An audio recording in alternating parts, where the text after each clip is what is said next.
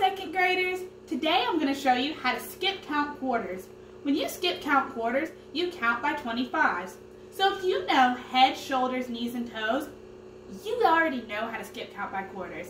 I'm going to do it the first time, and then you're going to do it with me the second time. Okay? Let's go.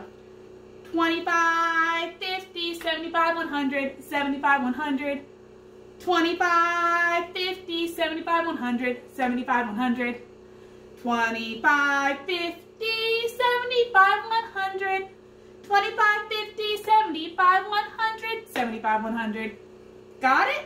Alright, now it's your turn. I want you to do it with me this time.